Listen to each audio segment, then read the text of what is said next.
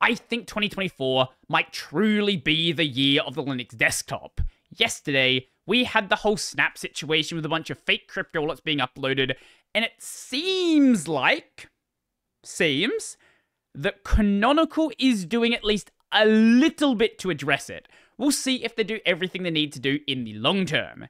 And now we have another situation, this one affecting the KDE project. What I will say off the bat is, even though a lot of the people in the KDE project are volunteers and the project is considerably smaller, they are handling this 1,000 times better than Canonical. This all started with a simple Plasma 6 global theme called Grey Layout. Now, personally, I never would have installed a theme that had a 5 out of 10 rating, but this user wanted to take a look. And when they did, well, do not install global themes. Some wipe out all your data. Hacked. Installed a global theme, it erased all my drives. Installing this theme had the potential to delete all the data writable by your user. This includes things like your home directory. Now you're probably thinking a very obvious question. This is a theme. How in the world does a theme modify my system? It's just a theme. Well, going forward, KDE needs to be incredibly clear about what a global theme is and what a global theme isn't. So when we look at something like a Plasma theme, this is a separate thing from a global theme. A Plasma theme is just a bunch of image files and config files. Assuming there's no issue with parsing these files, these are completely safe. When we are looking at a global theme though, that is not the case. Okay, so here's an example of the source files of a very popular global theme called Sweet. Now, different global themes are going to have a different number of these directories. In these directories, you'll find a number of things. You'll find things like image files, you'll find text files, but you will also find QML files. This is a high-level language used to write Qt interfaces. But more importantly, are files like this. This is a JavaScript file. Other global themes might also make use of shell scripts. Inside of these files, you can run arbitrary code. Much like any other application on your system, these files can contain any valid code inside of them. Every global theme is not really a theme. What it really is an add-on. And inside of an add-on, you can run arbitrary code. These global themes should be treated like installing something from the AUR or a random GitHub repo where you are going to treat it with caution. Or if you want to put it in KDE terms, global themes should be treated the exact same way as things like kwin scripts, widgets, effects. You should treat a global theme with extreme care. Again, it can run any arbitrary code. So with that being said, if you are not a developer and you don't know how to examine this code, I would highly recommend not installing any niche global themes. Only install things that you know other people have used and you know are safe. Now, unlike the Snap situation where it was very clear that that was malicious, in this case, it doesn't seem to be. In this case, it seems more likely it was just incompetence. So this user downloaded all the files before they got deleted and actually took a look at them. The two main lines we care about are in full representation.qml on line 144 and save.sh on line 6. I had a look at the code and it stems from Plasma conf saver and seems benign. This is a Plasma 5 widget that allows you to save your current desktop layout configuration and restore previous saved layouts on the fly. Keep in mind, this was a Plasma 6 global theme. This is a Plasma 5 widget. That is going to be very important. The cmd.index of pattern does not actually execute the pattern, in this case, save.sh or rm-rf, but checks what command has been run to act accordingly. It's a poor man's state machine, e.g. this right here, is used to check whether save.sh or rm.rf will run in the last command. The save.sh script is only ever called with these arguments here. The critical part is the config folder. This line right here is never empty or set to root. Even if the config path was by accident or malice set to an empty string, the resulting config folder would be unequal to root. And for the other location of rm-rf, the save path, there's also a save property.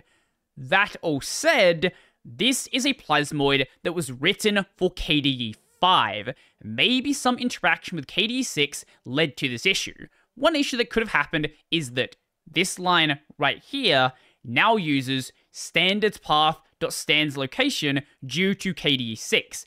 This could lead to config path looking something like some path and then a space and then slash, which expands to sh save.sh some path space slash and then the rest of it, which will happily remove everything. The whole situation reminds me of the Steam uninstaller where a single space had some remarkable results. For anyone unaware of that situation, this happened back in 2015. Moved .local/share/steam, ran Steam, it deleted everything on the system owned by the user. This was caused by two very simple lines.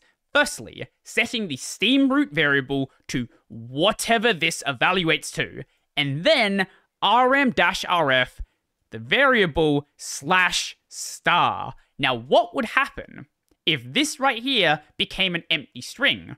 Well, what you end up running is rm-rf /star, which this comment is right. That is scary, but that comment shouldn't be there. That should be making sure that this is never empty. Now, I was already planning to give a much lighter hand than what I gave Canonical. However, the KDE developers have shown that they are actually willing to step up and take responsibility for what happened. So, when he found out, Nate Graham said this: "Geez, how awful. This particular theme has been removed, too dangerous to live. We're discussing a path forward for making sure this kind of thing can't happen." Alongside this, David Edmondson also made a blog post, trusting content on the KDE store. A global theme on the KDE third-party store had an issue where it executed a script that removed users' data. It wasn't intended as malicious, but a mistake in some shell parsing. It was promptly identified and removed, but not before doing some damage to that user. To developers, it's not a surprise that a third-party plugin can do this sort of thing. It's as intended. A global theme can ship custom lock screens, custom applets, custom settings, and all of these can run arbitrary bundled code. You can't constrain this without limiting functionality. To that end, there's an explicit warning when downloading plugins. That warning saying, "The content available here has been uploaded by users like you and has not been reviewed by your distributor for functionality or stability." I think this warning is a good start, but it probably should mention something about safety instead. Functionality and stability, yeah, that's fine, but making sure the user is aware that this may not be safe, I think is a lot more important. Our primary issue boils down to expectation management and communication. There are plenty of other ways where users can download and run unfettered code from the internet. The Arch user repository, adding Ubuntu PPAs, downloading from random GitHub repos, so on and so forth. This isn't a bad thing. It's useful, and people do amazing things with this to benefit users. In those cases, though, there's an expectation that because it's a program, that it's inherently unsafe and a user needs to trust the source. Our issue is phrases like global theme or plasma applet don't always carry this message, especially global theme. This point here absolutely hits the nail on the head. Users will look at things like the AUR, PPAs, and things like that, and know that they shouldn't be trusted. Now, some users will just blindly trust them anyway, but anyone who's using Linux and has been using it for a long time should be aware that they shouldn't be trusting them. But when you install something like a global theme, you think CSS, you think that can't be harmful. But that's not the case. So what can we do better? In the short term, we need to communicate clearly what security expectations Plasma users should have for extensions they download into their desktops. Applets, scripts, and services being programs can easily be recognized as potential risks. It's harder to recognize that Plasma themes, wallpaper plugins, and Kwin scripts are not just passive artwork and data, but may potentially also include scripts that can have unintended or malicious consequences. We need to improve the balance of accessing third-party content that allows creators to share and have users to get this content easily with enough speed bumps and checks that everyone knows what risks are involved. Now, my suggestion in the short term, and I don't think they're going to do it, is shutting down the KDE store, doing a sweep of everything that is currently available, and I know that is going to take a very long time, but going through all of it and making sure that it's not doing anything obviously dangerous. Obviously, doing a full check on everything is going to take a really long time, but at least a surface level look.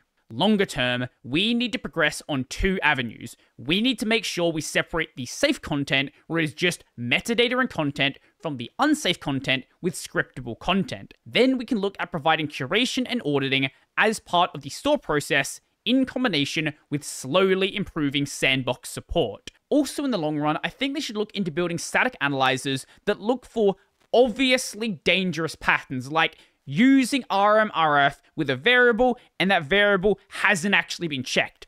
Obviously, this is going to be complex and maybe human moderation is easier, but at least think about the idea. Pretty much all of this stuff also got posted over on the KDE Twitter. Now, there is one part of their response on here that I will take slight issue with. That is the final response. Nevertheless, this will take time and resources. We recommend all users to be careful when installing and running software not provided directly by KDE or your distros. When something's coming from the official KDE add-on store, it's a reasonable assumption to make, like it's a reasonable assumption in the snap case with Canonical, that this is something coming directly from the project. This is something coming directly from KDE. And yes, it is by a third-party developer, but if it is on the store, it's a reasonable assumption to make that this is in some way tested or endorsed by the KDE project. Now, for the record, that doesn't mean the user is right, but it is a reasonable assumption to make. Now, assuming this actually gets dealt with, and this doesn't become another Canonical situation where 5 years from now, we are talking about the exact same thing, this was a good response. So it's a matter of waiting and seeing what they actually do. But in the end, this is just another reason for me to keep running Breeze Dark and be happy about it. So let me know, were you aware of the way that global themes actually worked? Are you the kind of person who likes to install a ton of different themes, a ton of different widgets, a ton of different scripts, and maybe you're going to reconsider just randomly installing things? Let me know down below. So if you liked the video, go like the video. And if you really like the video and you want to become one of these amazing people over here, check out the Patreon, Scribe, Silly Barapay, linked in the description down below. That's going to be it for me, and... oh no, your home directory. Teehee, I deleted it.